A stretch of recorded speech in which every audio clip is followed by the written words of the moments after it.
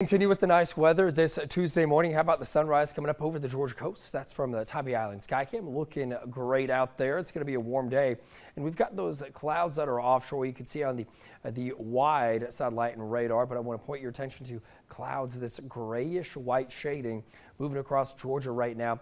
We are going to have more clouds come through here today into the coastal empire and the low country. Also seeing a few isolated showers well offshore.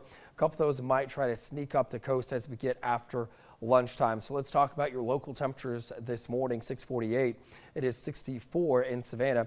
Inland temperatures, well, we do have some 50s, but as we get closer to where that cloud cover is, didn't cool quite as much over in Hazelhurst at 66. Out the door this morning for Savannah commuters, we've got 60s quickly turning into 70s, even near 80 by lunchtime. Your 12-hour rain forecast, really not going to see much today, but the showers that do develop will be after lunchtime into the early evening. So let's take a look at that. Models picking up on those offshore showers we just talked about. Notice a couple of those might try to move toward the low country around 1-2 o'clock. And then we see mainly a far inland rain chance. This would be 3, 4, 5. And then the sea breeze interacts with that area as we go through the evening.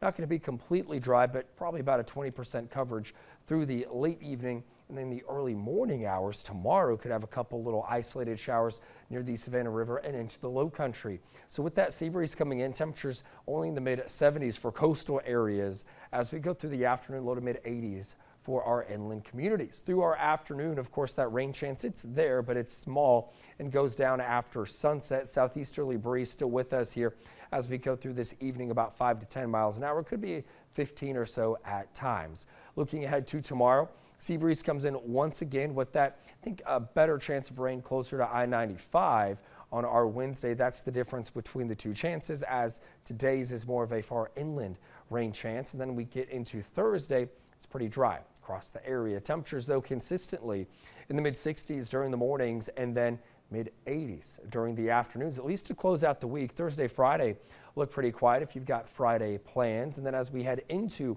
your Saturday and Sunday, we've got those temperatures near average, just above. As we head into next week, we continue with the above average warmth. I've got more in your First Alert forecast coming up.